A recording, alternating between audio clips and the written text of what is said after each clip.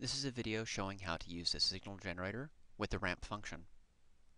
So first, I will go ahead and select the signal generator icon on the left-hand side. This icon will only be visible when you have an interface with a built-in signal generator, or if you have the standalone signal generator attached to PASCO Capstone. Once I've selected that, you can see that I have my 850 connected. I will open up the first output. Under the waveform, I'm going to click on that and go down to select positive ramp. The speed of the ramp is controlled by the frequency. So if you're using this to drive a DC motor, your frequency is likely going to be a decimal form. In this case, I'm going to set my frequency to 0.1 Hertz so that my cycle will repeat every 10 seconds. I'm going to leave my amplitude at 1 volt.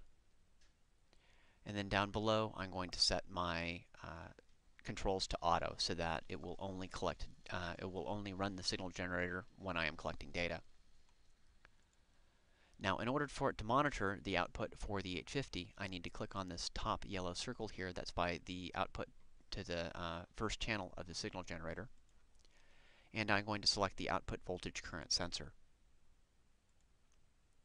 Once I've done that, now I can go to my graph screen and assign my vertical axis to that voltage output.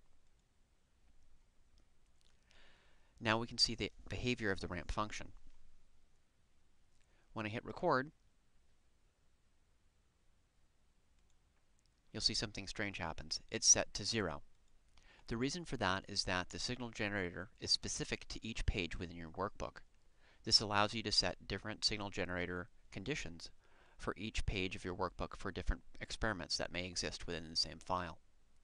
So we're going to go ahead and repeat the same process that we did with the first page by selecting positive ramp, changing the frequency to 0.1 Hertz, and then selecting the auto for the start condition so that it will only collect data, or rather, it will only generate the signal when I'm collecting data. Now when I hit the record button, you can see that the function will start off at 0.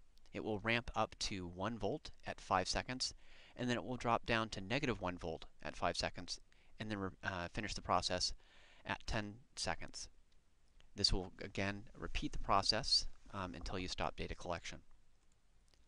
For those cases where you only want a positive output for your ramp function, we can set a positive offset to the output for the signal generator. We'll go ahead and do that by selecting the signal generator icon again. And this time we're going to set the voltage offset to 1 volt. This will mean that the signal generator will start off with an amplitude of 1 volt.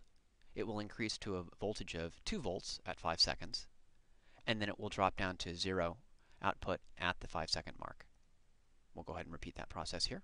I'll go ahead and close down the signal generator, and I'll click record. So you can see that we started off at 1 volt. It will climb to 2 volts at 5 seconds, then it will drop to 0, and then continue ramping up, and repeat this process once every 10 seconds. Now, if you wanted your signal generator to start off with an amplitude of 0, but continue this positive ramp, we can also shift the phase for this display.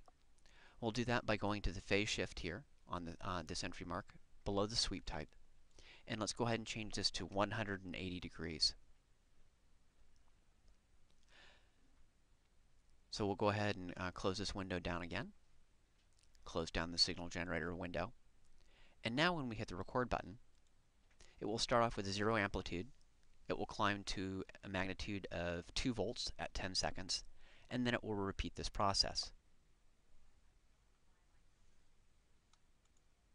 This has been a short video showing how to use the ramp function within the signal generator for PASCO Capstone.